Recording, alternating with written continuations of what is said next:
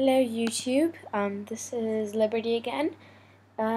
Today I'll be teaching you how to drop a shadow on Gimp 2.6. So let's open up Gimp. It's going to be quite a short video because it's not that complicated to drop a shadow. So let's open Gimp here. Let's get my toolbox. Already opened a file of any size. I'm just gonna delete my background. I don't need it. Okay, so let's open any image. You see, Gimp is used a lot for Invu editing. For Invu avatars, that's what I use Gimp for mostly.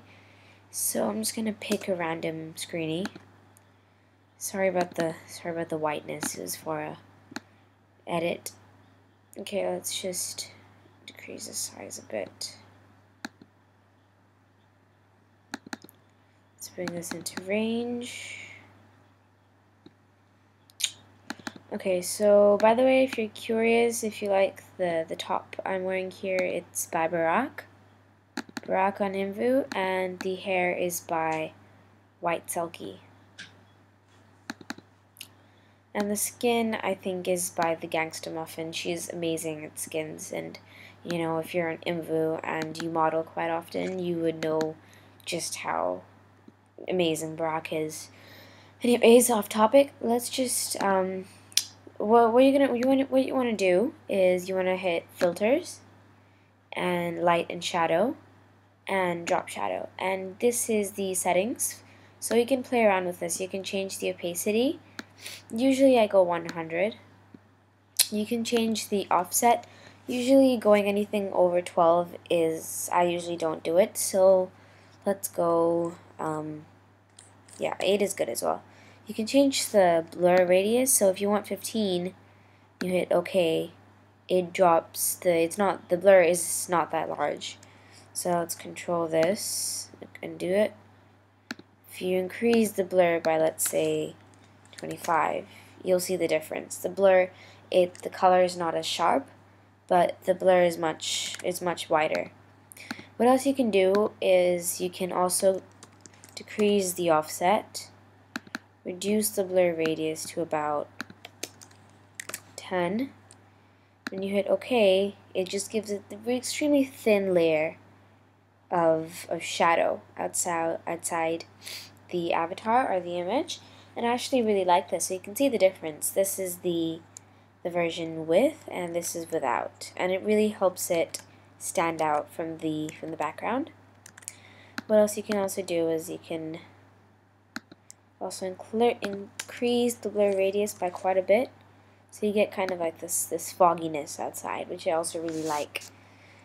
So what I use this for is, let's see, let's Command X this. Just make this white.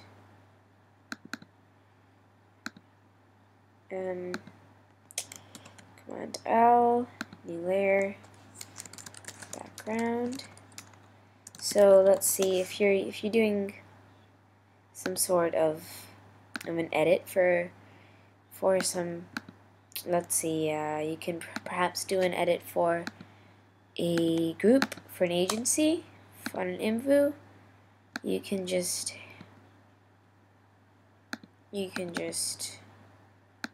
open the image here. Oh gosh, I'm so sorry.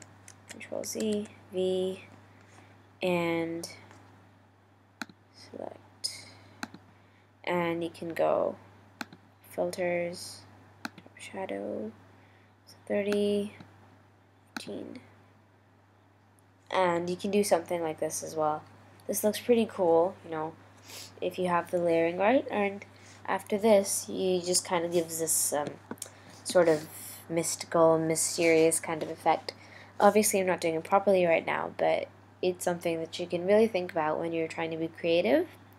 And you can also add more avatars supposedly here, get some different colors in, make a really cool background.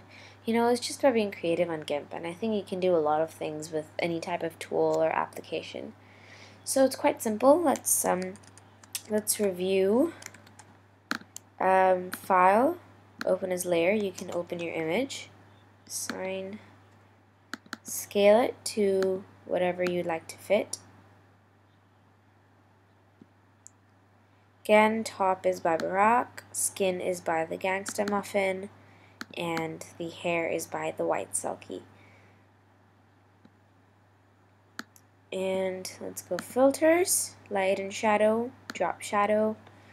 You can change the offset, the blur radius, the color. Let's change the color to like a red. And you can change the opacity. So let's decrease the opacity to about 62.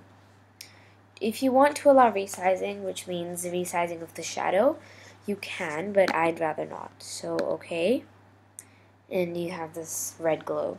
So that's very simple, how to drop a shadow on Gimp 2.6. Thank you for watching. Rate, comment, or subscribe. I really need your feedback. Bye-bye.